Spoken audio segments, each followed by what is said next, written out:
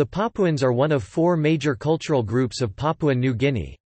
The majority of the population lives in rural areas.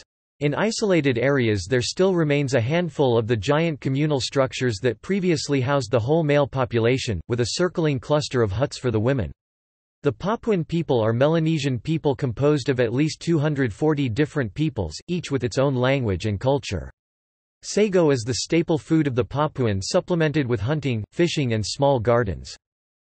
Papuans may be related to the Ayatmal on the Sepik River and to the Asmat and Marand Anam farther west along the coast. There the cultures share concepts of village, big men, great longhouses, huge dugout canoes, headhunting and, in some areas, cannibalism. Ancestors are important, but not necessarily revered in Papuan culture.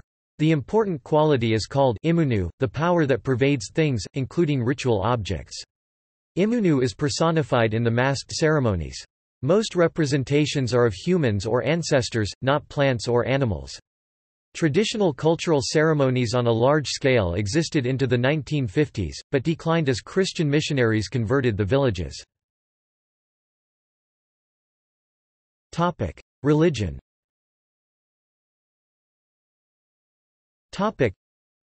The Christian Church has been extraordinarily influential.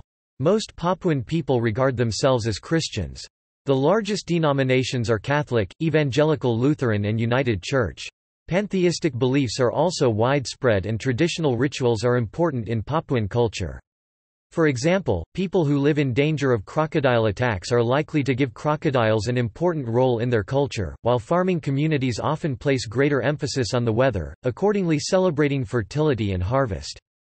Placating the spirits of ancestors is a dominant theme in traditional beliefs, while the fear of sorcery and witchcraft is also widespread. Most Papuans manage to create a personal theology that seemingly blends Christianity with the finer points of their traditional religion. Art.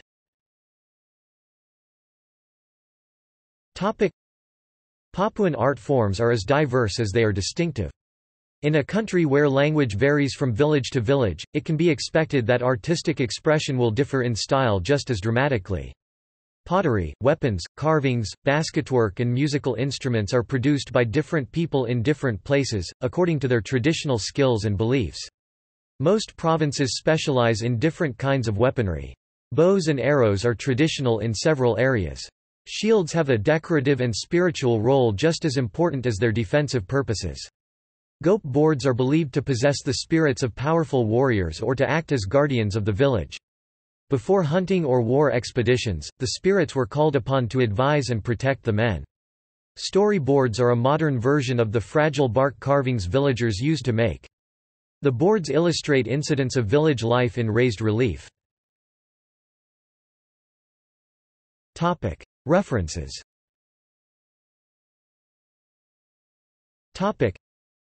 Papuan Gulf Map. 1 2000. External links.